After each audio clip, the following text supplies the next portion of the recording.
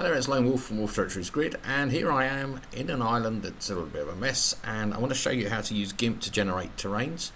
So I've got a blank 1024 by 1024 image here. I'm just going to black it out. So I have my settings. So my foreground is black, my background is a kind of grey colour. I've also need to switch this, change it to a grayscale mode like that. So now we're ready.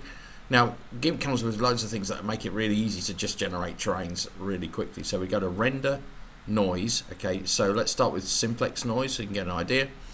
If I take my scale down, you can see it moves right down like this. You can generate some quite interesting iterations. If you take the iterations up, so you can develop more of an islandy type feel. So I'm going to just do this. I'm going to hit OK like that. Now what I do is I use the spray paint, so I've got it set like this. I've got a spray gun, so get my spray gun out and I'll go around the outside of the region, because obviously we don't want to have the edges where it just kind of props up in the air. Obviously if you're doing more regions, you can use the split functions to change the size of it and split it. So that gives me a kind of terrain with black edges, which means that that's water, so the water is black. So now I'm going to go ahead and export it. File, export to a PNG file. Now if you're on Windows, you might have to convert it to a raw file. You can do that with online converters. So I'm just going to upload.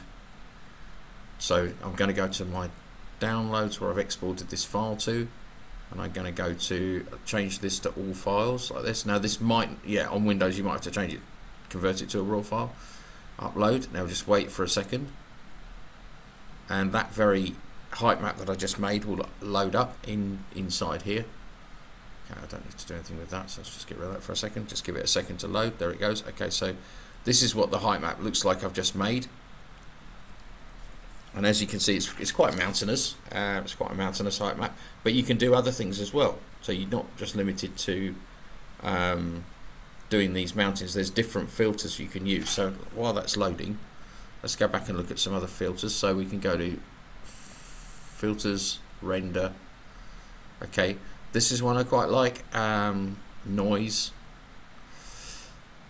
difference clouds I quite like. So in fact we need to start with a blank canvas there, so I'll just quickly, you can actually use this. This was quite an interesting experiment, but for now I'm just going to I'll just fill it black or white, it doesn't really matter. So difference clouds, looks like a bit like a river, doesn't it? So the whiter it is, the higher the terrain is, and so if I just swap that around, there we go, let's just black it out. Okay, just so that we've got it ready, and then I'll just use my spray, swap that around again and use my spray paint.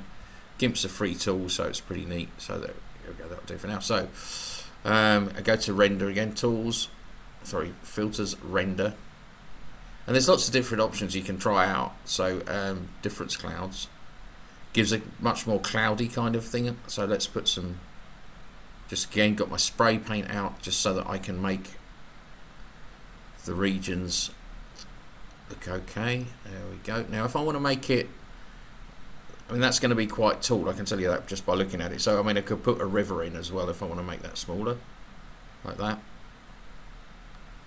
I can make a river through there quite happily. In fact I'm just going to make that a bit bigger to make it a bit more realistic. There we go. Yeah, we'll put a river through there. You can see how easy it is. There we are, like this. Now this nice blurriness means they're going to be quite shadowed, so I'm going to put, I'll try and encourage, put a lake in the middle of it. That would be nice. But also what I'll do is I'm going to take the brightness down a little bit, using brightness and contrast. You see, it's just experimentation really. So let's take it down a bit, because I don't want it to be as tall as that. So now we've got a basic terrain. Let's just quickly write that out. And you can see you can pretty quickly generate terrains. There's the one we just made. You can see it's quite tall. See how big I am compared to these big mountains. And if you want that, and obviously you can experiment and make it as big or as small as you want. So let's upload another terrain. This is Linux, it behaves a bit funny sometimes. Downloads, and again let's change this to all files. Again, if you're on Windows you might have to find a raw file converter that converts PNG to RAW.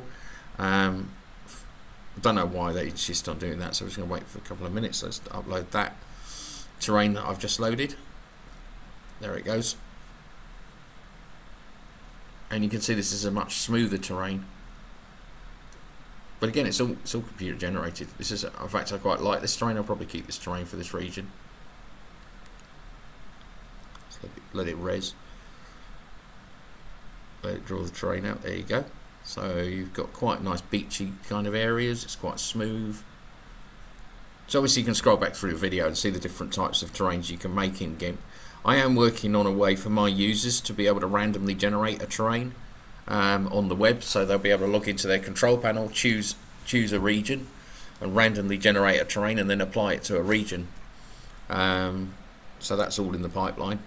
So yeah. Anyway, so that's that. If you want to come and see me, it's at grid.wolfterritories.org, /8002 in your map, and that'll take us to Welcome. I normally hang around Welcome. This is quite a nice terrain actually. It's turned out kind of okay. You can see it's quite smooth. You can imagine what sort of town or city or buildings you could make on this sort of terrain just from nothing. And so it took me like five minutes to generate in GIMP. There you go. I mean, if you want to make a terrain that goes over multiple regions, all our regions are 1024 by 1024.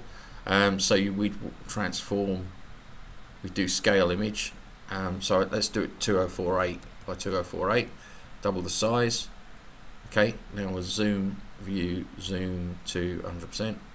Didn't plan to do this, but no, view, zoom to fit is what we want. Fit image in window. Now we can see it now. So what we can do is create guides.